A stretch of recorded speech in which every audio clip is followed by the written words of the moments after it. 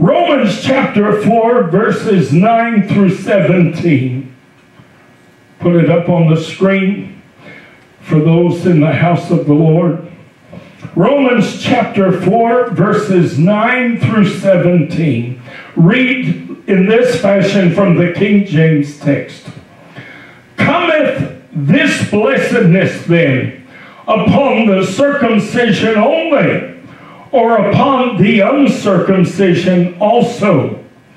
For we say that faith was reckoned to Abraham for righteousness. How was it then reckoned? When he was in circumcision or in uncircumcision? Not in circumcision, but in uncircumcision.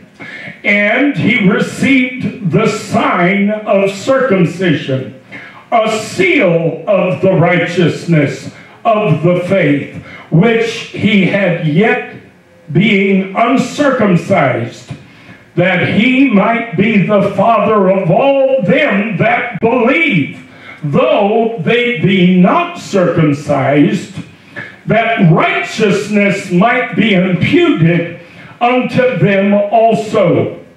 And the father of circumcision to them who are not of the circumcision also, but who also walk in the steps of that faith of our father Abraham, which he had, being yet uncircumcised. For the promise that he should be the heir of the world was not to Abraham or to his seed through the law, but through the righteousness of faith. For if they which are of the law be heirs, faith is made void, and the promise made of none effect. Because the law worketh wrath. For where no law is, there is no transgression. Therefore it is of faith, that it might be by grace, to the end the promise might be sure to all the seed, not to that only which is of the law, but to that also which is of the faith of Abraham, who is the father of us all. As it is written, verse 17, Romans 4, as it is written, I have made thee a father of many nations, before him whom he believed, even God, who quickeneth the dead, and calleth those things which be not as though they were. Hallelujah. Call me Ishmael. If you bow your heads with me one more moment. Master, once again, God, we come before the throne of grace boldly, as the Word of God declares. It is our privilege as children of God. We need the anointing of the Holy Ghost to rest upon the speaker today. I have no skill, I have no gift nor talent that I might offer the people of God. I have only my willingness to yield to the Holy Ghost, that you might use me this hour as your oracle, your mouthpiece, to declare to the people of God the Word of God, which is able to bring salvation, which is able to bring healing and restoration, which is able to bring deliverance, O Lord, which is able to restore joy and peace. Master, in the name of Jesus, anoint every ear of every hearer. I believe this word is an important word. Anoint the ear of every hearer. Lord, that we that hear might receive with gladness the engrafted word of God.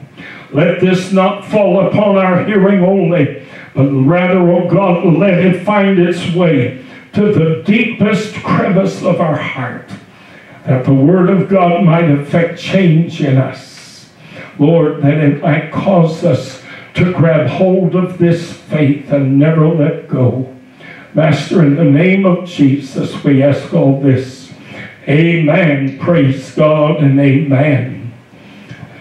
The Apostle Paul goes to great lengths in Romans chapter 4 basically to make a very simple point. He said, was Abraham viewed as righteous before God before or after he had performed the seal of the covenant he had with the Lord, that seal being the act of circumcision? The Lord told Abraham that he and all his male descendants were to be circumcised, and that this was a sign of the covenant that God had made with Abraham. And yet the Apostle Paul asked the question. He said, was Abraham accounted righteous before God before circumcision or after circumcision? He said the truth is he was accounted righteous before circumcision, and the circumcision then was only a sign and a seal of the righteousness which had already been imputed unto him by God. That is the whole sum of what we just read in Romans chapter 4, verses 9 through 17. Took all those words for Paul to make this point. He said, this is why Abraham was told by God that he would be the father of many nations. He said this was possible. Now, mind you, the whole point of circumcision was to identify and to set apart the singular nation of Israel. And yet God told Abraham that he would be the father of many nations. So obviously the circumcision act was not an act that created the body of descendants that God had promised Abraham. No, what created the body of descendants who would come after Abraham, the Apostle Paul said, is the faith that Abraham had in God that caused him then to be circumcised. I'm going to tell you a little secret today, my friend. According to the Word of God, the like figure whereunto baptism doth also now save us. Baptism in water in the name of the Lord Jesus Christ for the remission of sins is the New Testament circumcision. Hallelujah. That is the way that we are identified as a descendant of Abraham. That is the way we are identified as a member of the body of Christ. That is the way we are identified as a member of God's adopted family. For as many of us as have been baptized into Christ have put on Christ. My word. So baptism is the New Testament circumcision. But what comes first before baptism? Faith. Amen. The faith doesn't come after the baptism. No, the faith comes after we believe. Amen. After we have embraced and believed the gospel. Then comes the seal of that faith. Then comes the act that James, the brother of Jesus, talks about in James chapter 2, when he said faith without works, faith without action is dead, being alone. Abraham believed. How do we know he believed? He was circumcised, and he circumcised all of his male children. That's how we know he believed, because he followed through and did what God asked him to do. That is why Jesus said in Mark chapter 16, he that believeth and is baptized shall be saved. He that believeth not shall be damned. Why? Because baptism is the prescribed act of obedience that we do in response to our initial faith. But faith without action is dead being alone. But where do we put our faith? What is our faith in? I'll tell you, when it comes to salvation, I told you last Sunday, the Word of God said, for there is no other name given among men under heaven whereby we must be saved. The Word of God said, to them gave he power to become the sons of God. Listen, even them who believe on his name. Where is our faith? Our faith is in the name of Jesus Christ. Why? Because the name of Jesus Christ identifies our God and the lengths to which he went in order to bring us salvation. Jehovah has become our salvation. That's what Jesus means. When we're baptized in the name of Jesus Christ, we are baptized in the name of Jehovah, our Savior. Hallelujah. Oh my God, have mercy. I remember a fella in the church I grew up in, Sam, bless his heart. He's a little odd fella. Back in the day, he's a little strange. But he had a way sometimes. He loved the Lord, and he really did, and he tried real hard, but he could just say and do some strange things sometimes.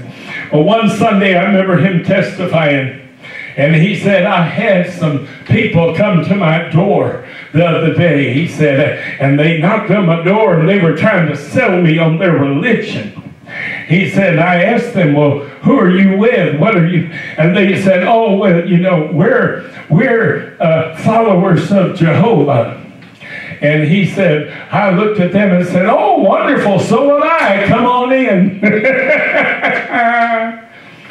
Those who know what Jesus means, those who know who Jesus was, know that we too are followers of Jehovah. Hallelujah. We follow Jehovah straight into the waters of baptism. Hallelujah. We're baptized in his name. Glory to God.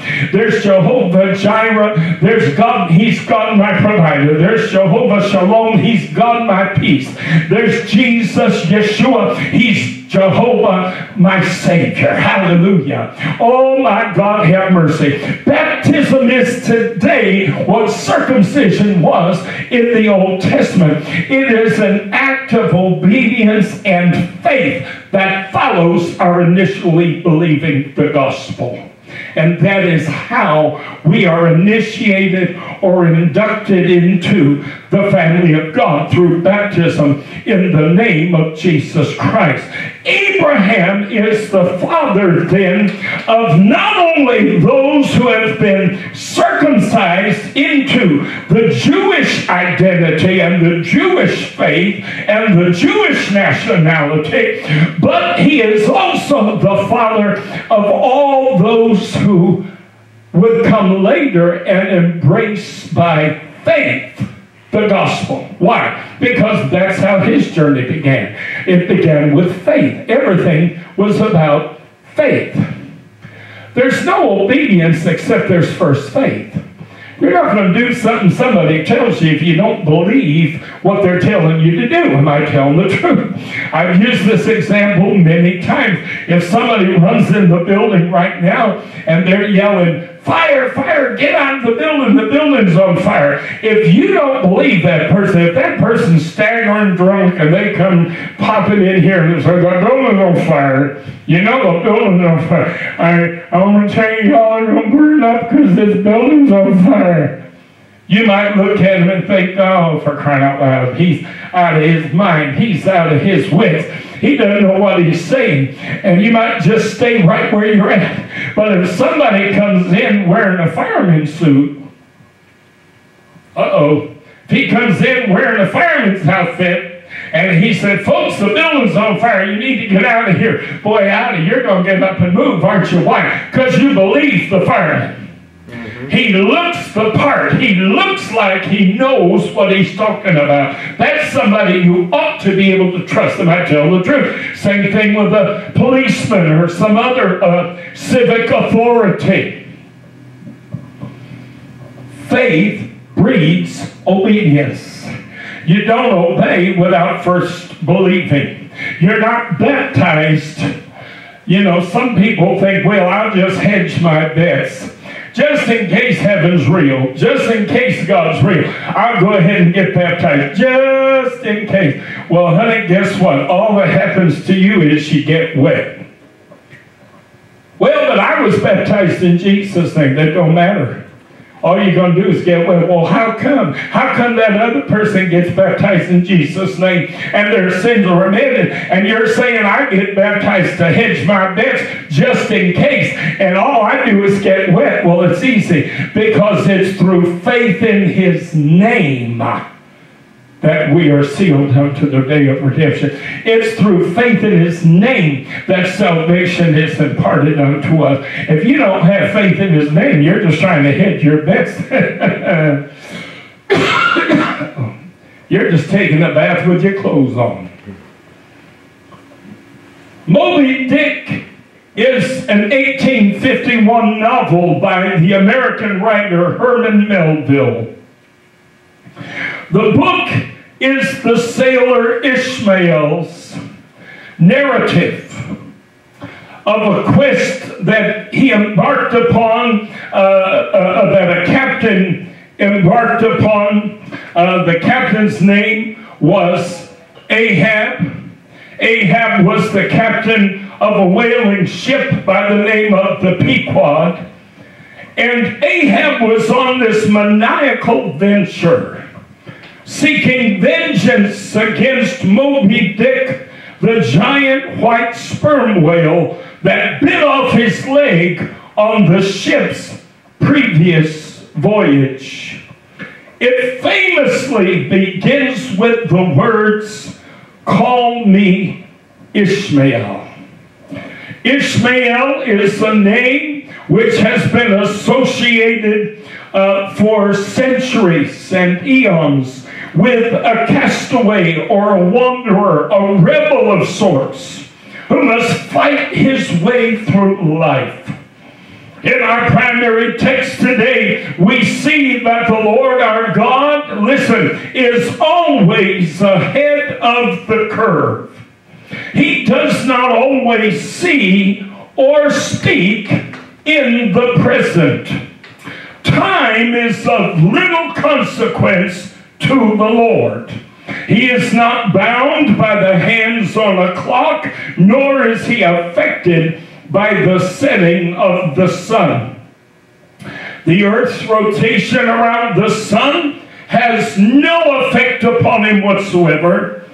As human beings, however, all we do is subject to time. We are unable to escape the captivity of time or the ravages of its passing. But God, who knows the end from the beginning and sees the future as clearly as the present, speaks from a place, listen, of constant and absolute certainty. He doesn't always speak in the present tense. God doesn't live always in the moment. He doesn't live in the present. See, we're confined to time. God is not. Sometimes God speaks and what He's saying hadn't happened yet. But when God says it, it's as good as done. It's going to happen. He knows it's going to happen. He has spoken it. And God doesn't talk just to hear His own voice. Hallelujah. And therefore, He is able to say today what is not yet realized fact. And yet, it is as good as done. Our primary text today ended with verse 17, Romans chapter 4. As it is written, I have made thee a father of many nations. And I'm going to read that to you in a moment from the book of Genesis. Before him whom he believed. Meaning, God said this to Abraham, even God, who quickeneth the dead, and calleth those things which be not as though they were. See, sometimes God says things that hadn't yet happened, but he doesn't say, this will be the case, or this is going to happen. No, he says, I've done this. Well, Lord, what are you talking about? You've done it. I'm still sitting here. Sarah's still barren. I still have no heir but Ishmael. You're telling me you're going to give me a child through Sarah. She hadn't had no babies. How is it you're telling me I won't be the father of many nations? Everything you're telling me seems conflicted with the facts. Am I telling the truth? Everything you're saying seems to conflict with what I'm seeing around me. Nothing matches what you're saying. You're speaking as though it's already done. But the fact of the matter is, nothing has changed. Oh my God, have mercy. I might just get a little bit Pentecostal on you today. I'm here to tell you, I want you to hear me today, children. If there is any truth, if there is any doctrine, if there is anything that the church today has screwed up royally and messed up royally, it is this truth and this fact. God calls those things which be not as though they were. Hallelujah. Every song we sing, every prayer we pray, every declaration we make, the word of the Lord said, let the redeemed of the Lord say so. Got news for you. Not one soul has been redeemed yet. Redemption comes at the moment of resurrection. Redemption will come at the time of the rapture. The word of God said that is when the Lord will redeem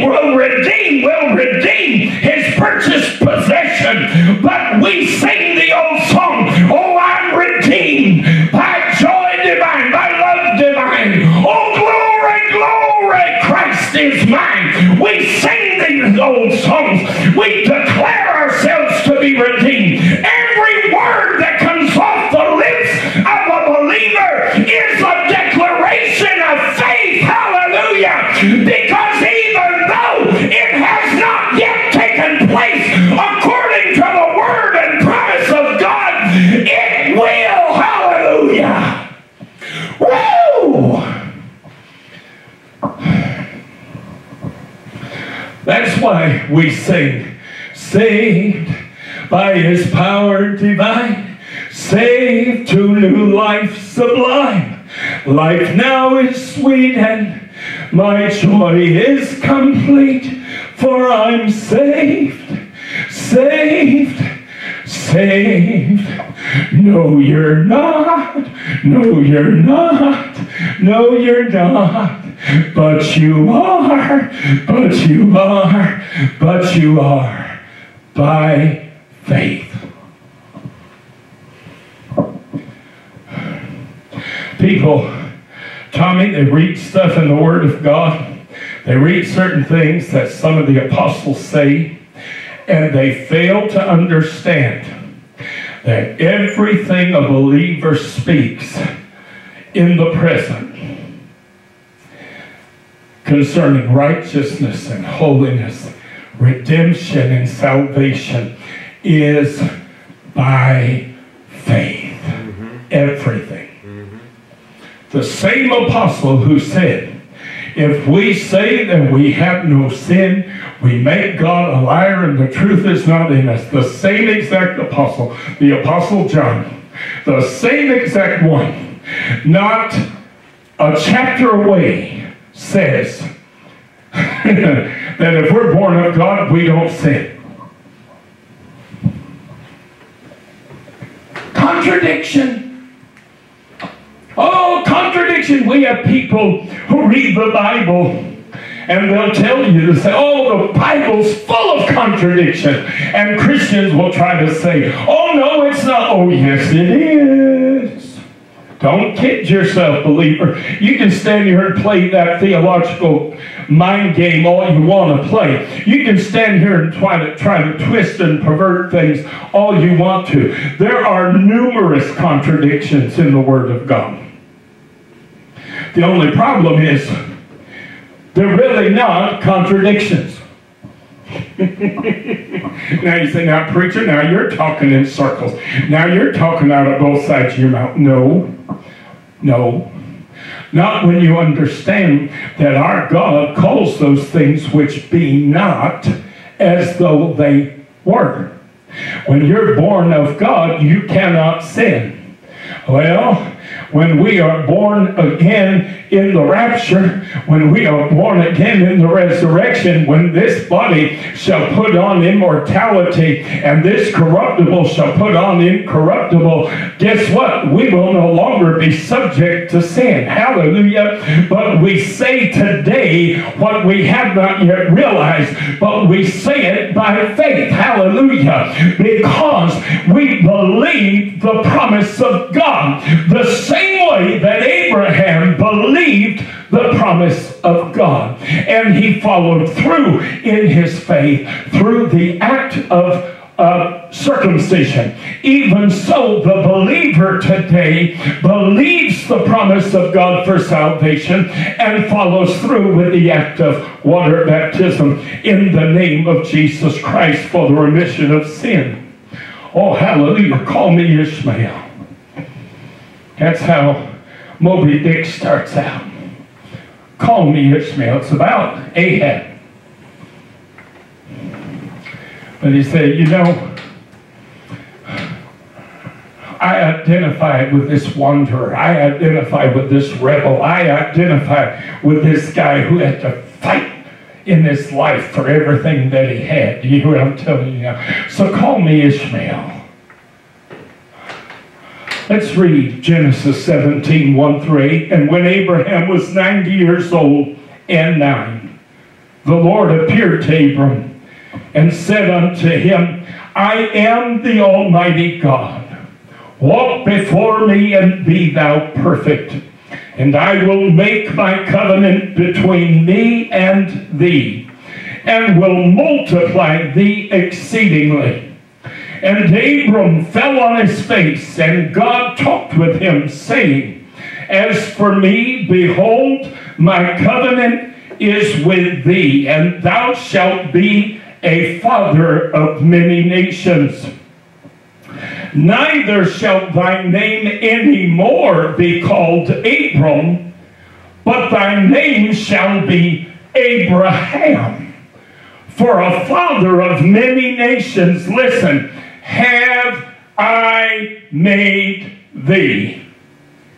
He didn't say, I will make you. He said, have I. He's talking past tense. I've already done this. I will make thee exceeding fruitful, and I will make nations of thee, and kings shall come out of thee. And I will establish my covenant between me and thee and thy seed after thee in their generations for an everlasting covenant, to be a God unto thee and to thy seed after thee. And I will give unto thee and to thy seed after thee the land wherein thou art a stranger, all the land of Canaan, for an everlasting possession. And I will be their God. Through an angel of the Lord God instructed Abraham and Sarah to name the child who was to be born of Hagar, Sarah's servant woman, Ishmael. You see, Sarah had been barren. She had borne Abraham no children. And she felt as though perhaps she could do God and Abraham a favor. by bringing another party into the equation. And she brought in Hagar, and Hagar became Abraham's second wife. Oh my, you people who want to stand there and lie like a rug and tell me that marriage has always been between one man and one woman. You're the biggest fibbing pile of poop I've ever seen in my life. You're the biggest liars on the face of the planet. Abraham, the father of the Jewish faith, had 2 wives, honey. And the child that was to be born of Hagar, the Lord instructed his name is to be called Ishmael. You know what's interesting about the name Ishmael? Ishmael means, listen to this, the Lord will hear. Not the Lord has heard, the Lord will hear. Abraham and Sarah were barren. God made a covenant with Abraham. His intention was that this covenant would be the offspring of Abraham and Sarah. That was the covenant God made with Abraham when Abraham had one wife, Sarah. There was no Hagar in the picture at the time. Now, they decide they're going to do God a favor. I'm going to tell you something. There are a lot of dingbat people in America call themselves Christians today who think they're doing God a favor. They think they can add to what God can do and what God can't do. We need to change the laws about abortion in order for people's behavior to change concerning abortion. No, you don't. No, you don't. Let me tell you something. God could bring revival to this nation, and God could cause abortions to practically fall off the edge of the map, and very few of them to ever take place, and very few of them to ever happen, if we would do things His way. Oh, but no, we've got to jump in, and we've got to do things carnally. We've got to do things our own way to help God along, because after all, God ain't moving fast enough. Honey, this kind of behavior goes back to antiquity. Abraham and Sarah thought she was doing the Lord a favor by bringing Hagar in. The only problem is that was not God's plan. That was not how God intended that His promise should be fulfilled. Oh, I want to tell you something. We mess more things up when we try to do things for God. If we let God genuinely do it, people say, yes, but God's the one who changed the law in America. It was God who helped us to change. You peon.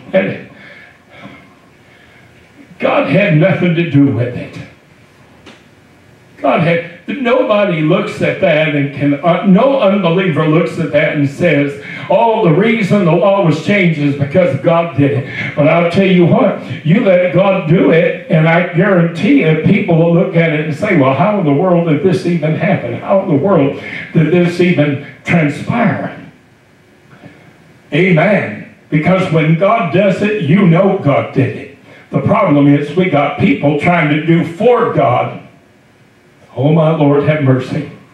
And God is not glorified when we try to do for Him. No, it has to be done His way. His covenant was to be carried out in the manner that He prescribed. So listen. So the Lord instructed that the child born of Hagar should be called the Lord will hear. See, they had prayed and hoped and wanted a child, and then they thought they'd help God along, so they brought Hagar in, and here comes the little baby, and the Lord said, call him Ishmael. Why? Because I will hear you. Oh my God, have mercy. Is this child the realization of my hearing from you? No. But I will hear. Oh, hallelujah. No, this baby is not God hearing from you. This is not the answer that God has sent. This is not God's provision. Do you hear what I'm telling you? But God will hear you. Oh, my Lord. I'm going to tell you, the Lord plants these little messages.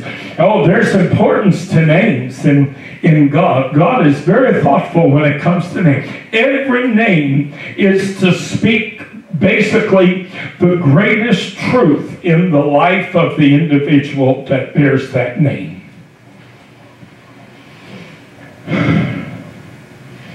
The name Ishmael means the Lord will hear.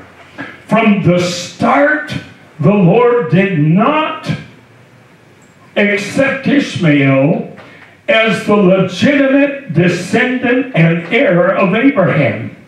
Ishmael was not to be the heir to the promise of God. Now, Ishmael was, in fact, the firstborn son of Abraham, but he was not the right one. Do you remember a story later in Scripture concerning two brothers born to Isaac, Esau and Jacob? Which of those brothers wound up being elevated and became the heir to the promise and heir to the covenant? The second one, Jacob. Oh my Lord, have mercy. Do you see a pattern here? Israel and the church. Hallelujah. The firstborn is Israel, and the second is the church. Hallelujah. Glory to God. Oh, I want to tell you today, listen to me, children. The Lord told Abraham that he would have a child, a son, while he was with and married only to his wife, Sarah. The child who was to be born through Sarai was to be the legitimate heir of the covenant God made with Abraham. It was imperative that the child, listen, it was imperative that the child born of Sarai be the avenue through which the Lord worked, as it was God's plan that all future descendants would be recognized as Jews or heirs to Abraham, heirs to the covenant, based upon their birth mother and not their father. Abraham's descendants for all of time were going to be determined not by who fathered them, but by who their mother was. Oh my goodness. My goodness. This was the means God used to establish a precedent which in the future would allow his promised Messiah to be born of a woman and thus to be counted among the people of Israel. Oh, hallelujah. Woo, all the way back in the beginning when God made his covenant with Abraham and with Sarah. He already had it all lined up. He already had it all set up so that when the time came that Messiah came into the world, he could be born a Jew. Why? Because Jewish heritage is determined by the birth mother, not the father. Why is that, do you suppose? Well, I'll tell you why. Because Jerry Springer made an entire living off of airing people's dirty laundry on television. He and Maury Povich. And we got, he is the father. He is not the father. Oh, but look at him, Maury. He looks just like him. He looks just like him. And then Maury reads the paper. He is not the father. Why? Why did God choose that the heritage of a child would be determined by the birth mother and not the father?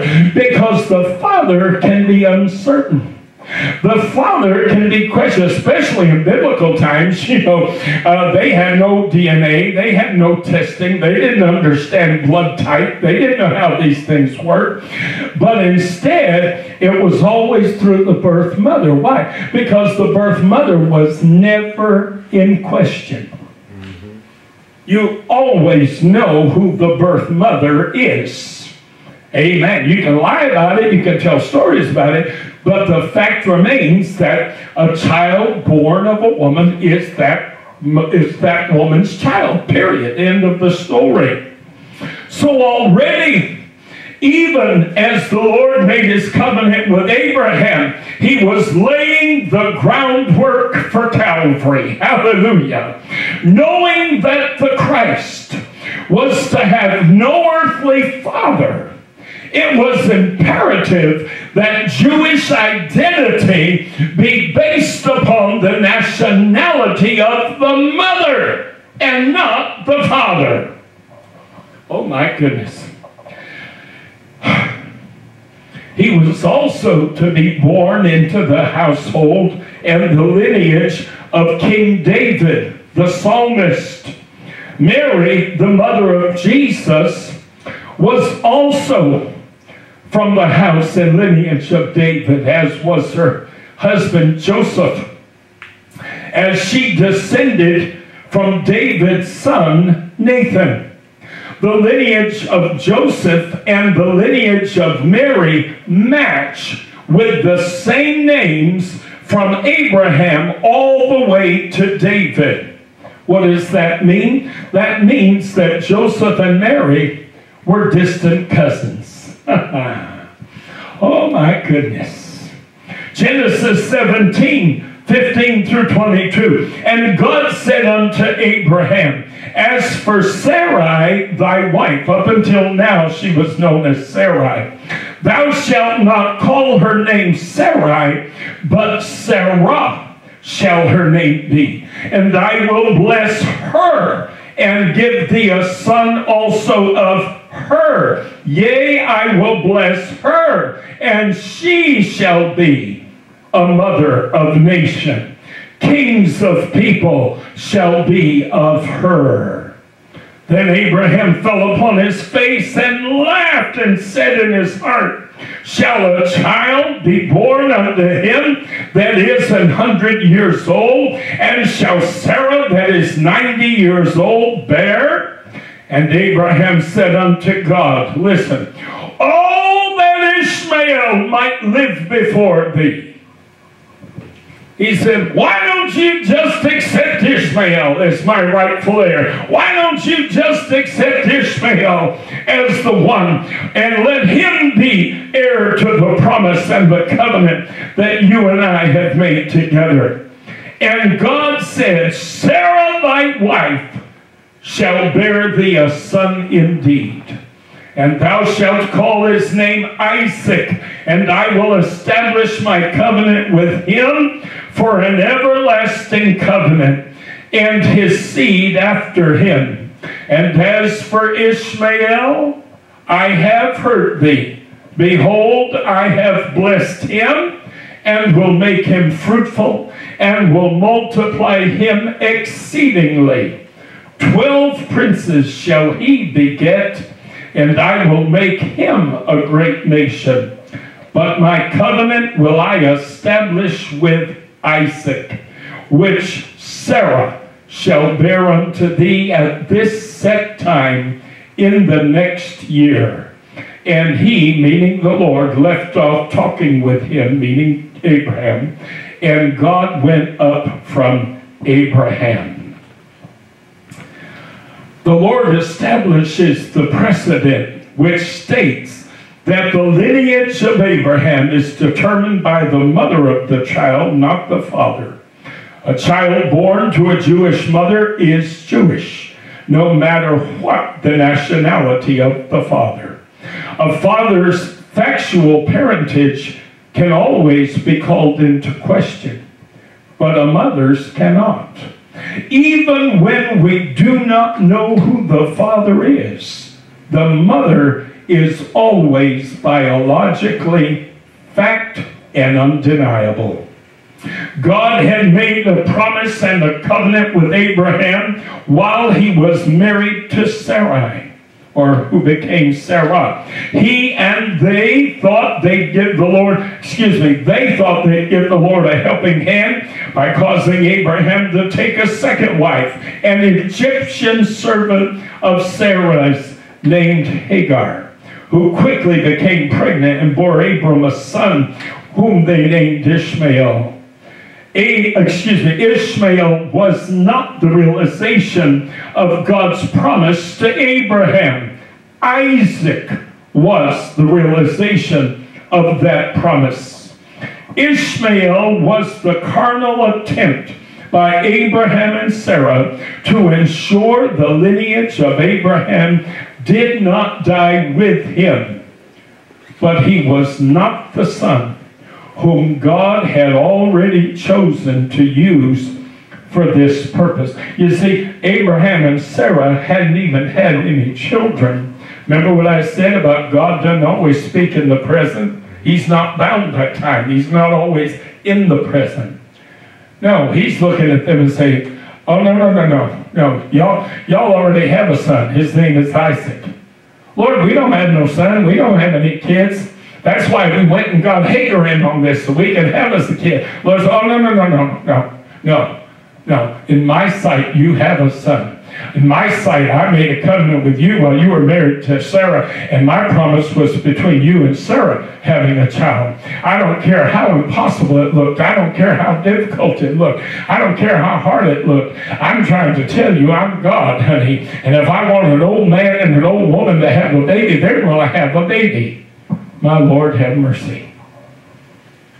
Do you understand how God works? Do you understand now when we get up and sing songs about salvation and redemption, when we get up and sing songs about holiness and righteousness, when we get up and sing songs, when we read passages in the Scripture, a lot of times, many of the passages we read, we ought to be reading with the understanding that God calls those things which be not as though they were.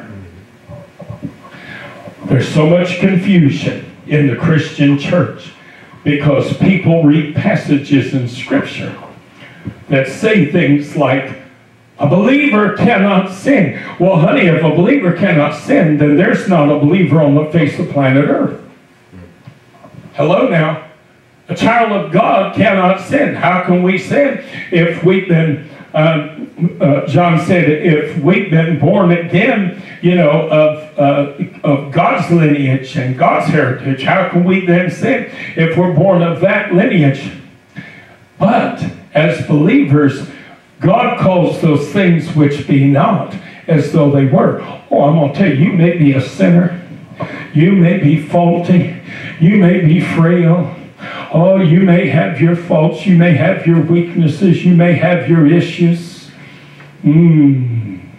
But God says, you're holy. God says, you're perfect. God says, you're mine. God says, you're my child. God says, you're heaven ready. Hallelujah, glory to God. Because God calls those things which be not as though they were. Hallelujah.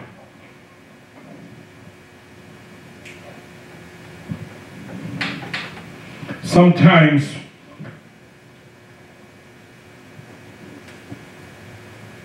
Isaac was the realization of the promise that God made to Abraham. Ishmael was the carnal attempt by Abraham and Sarah to ensure that his lineage did not die with him. But he was not the son that God had already chosen to use for this purpose. Because in God's timetable, in God's eternity, he already saw Isaac. Isaac was already part of the equation. Do you follow what I'm saying? Oh, this is an important lesson to learn, folks. This is something most Christians don't get. This is what causes so much conflict in the church.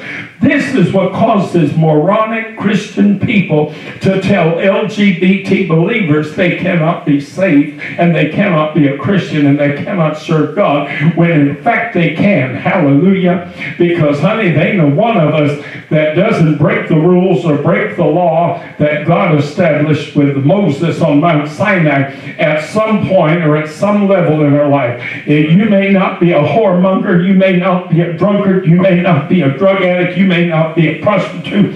You may not do many of the things that you think are big on the list, but you're a gossip, but you're malicious, but you're a liar. Oh my Lord, but you're a thief. Oh, but Pastor, there are those things. There's no way in the universe they're going to make it into heaven. Really? That's funny, because the Apostle Paul says in one place, he said, you criticize and talk about those who do all these things. Listen to me now. Listen to me now. Listen to me now. You got to see, this is what I mean. People just don't let the Word of God say what it says.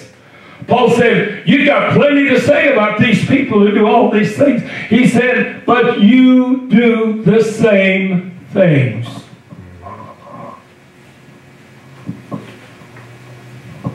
What? What, Paul?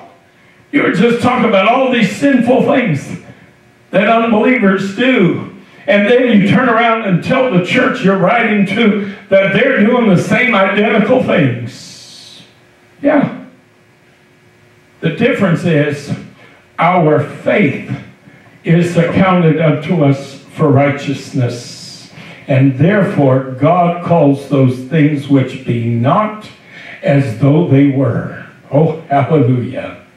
Oh, hallelujah. Hallelujah. Do you understand what I'm telling you today?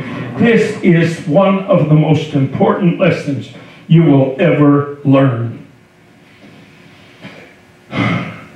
Psalm 132 and verse 11, I love this passage. I love this passage because it establishes as clear as a bell that Messiah is to be none other than Jehovah God himself. The Lord hath sworn in truth unto David, he will not turn from it. Of the fruit of thy body will I set upon thy throne. Why did the lineage of Abraham have to be determined by the mother? Because when Messiah came, he would be God manifest in the flesh. The only Father that baby knows is Almighty God, who is the Spirit, by the way. And that Spirit, the word of the Lord said, was in Christ, reconciling the world unto himself. Hallelujah. The Apostle Paul said, great is the mystery of godliness. God was manifest in the flesh, justified or perfect in spirit. Why? Because the flesh is one thing and the spirit is something else. The Spirit in the man Jesus Christ was nothing else but God. That is the only Spirit that occupied the man Jesus Christ. Thus, he had a dual identity. He was both man and simultaneously he was God. But in order for God to inhabit a body, in order for God to manifest himself to humanity in the flesh and to be counted among the Jewish people and to be counted as a descendant of David, then he had to start with Abraham and make all the descendants of Abraham be determined by the birth mother. Do you follow? Boy, I'm going to tell you, you see how beautifully God puts things together? Nothing that's why I say, when people say things to me about, the Bible, oh, it's just a book, it was just written by men, honey, if you study this thing and realize how intricate it is and how amazingly, powerfully complex it is, it was written by dozens of authors over the course of many centuries. Nobody could put this together the way that it's put together except the divine. Hallelujah. In Luke chapter 2, verses 1 through 4, and it came to pass in those days that there went out a decree from Caesar Augustus that all the world should be taxed. And this taxing was first made when Cyrenius was governor of Syria. And all went to be taxed, every one into his own city. And Joseph also went up from Galilee, out of the city of Nazareth, into Judea, unto the city of David, which is called Bethlehem, because he was of the house and lineage of David. Well, that's all wonderful that the Lord's adopted dad was of the house and lineage of David. But lineage is determined by the mother. Well, guess what? Mary and he were distant cousins, going back some generations. And therefore, my friends, she too was a descendant of David. Listen, I'm trying to pull this thing together and bring it to a close. I'm going long, aren't I? Ephesians 1:3-6. Blessed be the God and Father of our Lord Jesus Christ, who hath blessed us with all spiritual blessings in heavenly places in Christ, according as he hath chosen us in him before the foundation of the world. Before the world was even formed, God knew you'd be sitting here this Sunday. Before the world was even formed, God knew you'd be watching this broadcast right now. Before the world was even formed, God knew you'd be listening and watching this video. Oh my Lord, have mercy. Listen, that we should be holy and without blame. Here are the two most important words in this passage. Before him in love. What does that mean? That means in his sight. That's how he sees us. Hallelujah. Having predestinated us unto the adoption of children by Jesus Christ to himself, according to the good pleasure of his will, to the praise of the glory of his grace, wherein he hath made us accepted in the beloved. Or he's made us accepted as part of the family. Romans 3:20, therefore by the deeds of the law there shall no flesh be justified, listen to the words, in his sight. For by the law is the knowledge of sin. Doesn't say no man by the deeds of the law shall no flesh be justified, period. No. In his sight, he sees no one as justified by the deeds of the law. Do you follow what I'm telling you? Now watch, Colossians 1:21-23. And you that were sometime alienated and enemies in your mind by wicked works, yet now hath he reconciled in the body of his flesh through death, to present you holy and unblameable and unreprovable. Here come those three words. In his sight.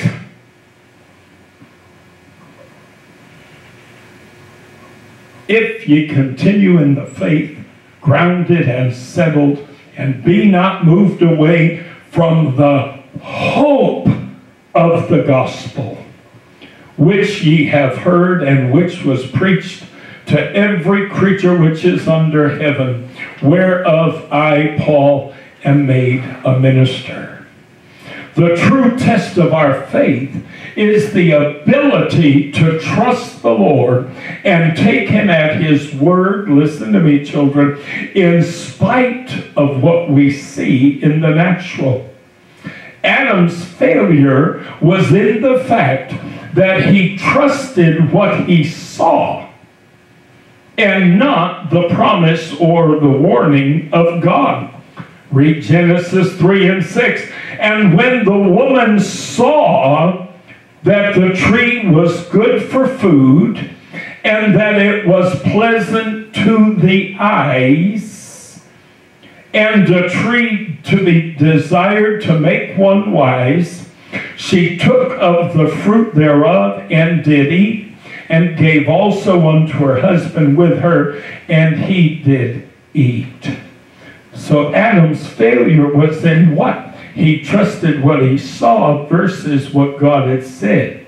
So salvation comes the opposite. We've got to trust what he says over what we see. Oh my God, have mercy.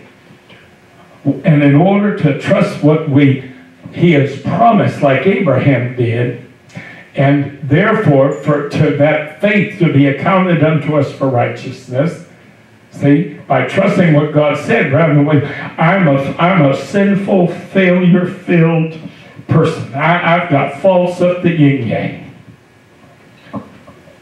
But I can sing, I'm saved, and I know that I am. I'm saved, and I know that I am. Well, I'm saved, and I know that I am.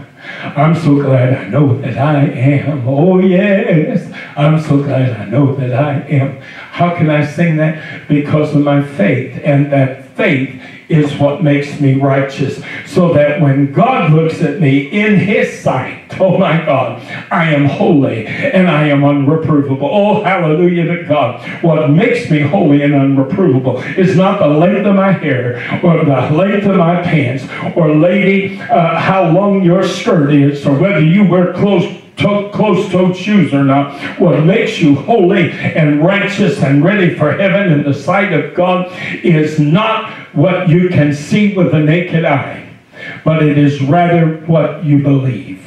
If you can trust God and take him in his promise. His promise to me is, in spite of myself, in spite of whatever inherited faults or failings or weaknesses I may have, in spite of my inability to live up to a standard of perfection, the fact is I can trust the promise of God. And trusting the promise of God is accounted unto me for righteousness. How do I know this? I'm going to finish up with these last few passages. Romans 1:17. For therein is the righteousness of God revealed from faith to faith. The righteousness of God, listen, is revealed from faith to faith. In other words, the righteousness of God is achieved through faith. It's not achieved through actions. It's not achieved through deeds. It is achieved through faith. So every single day we keep believing God. And every single day God looks at us and says, you are righteous, you are holy, you are unreprovable in my sight. Hallelujah. As it is written, the just shall live by faith. Romans 3:22. Even the righteousness of God, which is by faith of Jesus Christ, unto all and upon all them that believe. Hallelujah. For there is no difference. Galatians 5:5.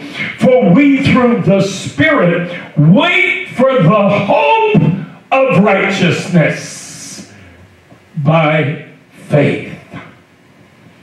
Philippians 3:9-14. Yea, doubtless, and I count all things but loss, for the excellency of the knowledge of Christ Jesus my Lord, for whom I have suffered the loss of all things, and do count them but dung, that I may win Christ, and be found in him, not having mine own righteousness, which is of the law, but that which is through the faith of Christ, the righteousness which is of God by faith, that I may know him and the power of his resurrection, and the fellowship of his sufferings, being made conformable unto his death.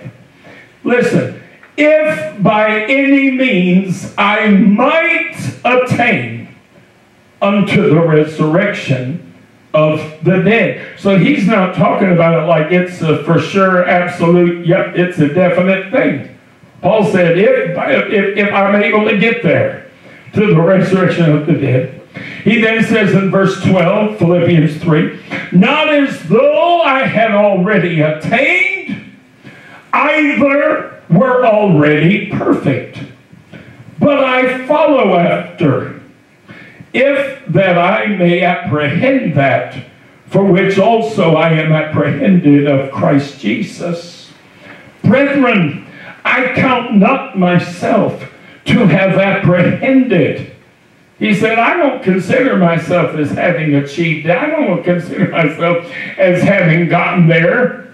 But this one thing I do, forgetting those things which are behind. Forget your failure yesterday. Forget your cussing spree yesterday. Forget your temper tantrum yesterday. Forget your foolishness yesterday. And reaching forth unto those things which are before, I press toward the mark for the prize of the high calling of God in Christ Jesus. This is where the holiness movement has tortured the Word of God and made a passage from God's Word say something it does not say. When the Word of God says, follow peace with all men and holiness, without which no man shall see the Lord. They tell you that without holiness, you can't see the Lord. That is not what the Apostle Paul said. The Apostle Paul said, if you do not pursue both things, peace with all men and holiness, if that is not your ultimate objective, if that is not your ultimate goal, you'll never see the Lord.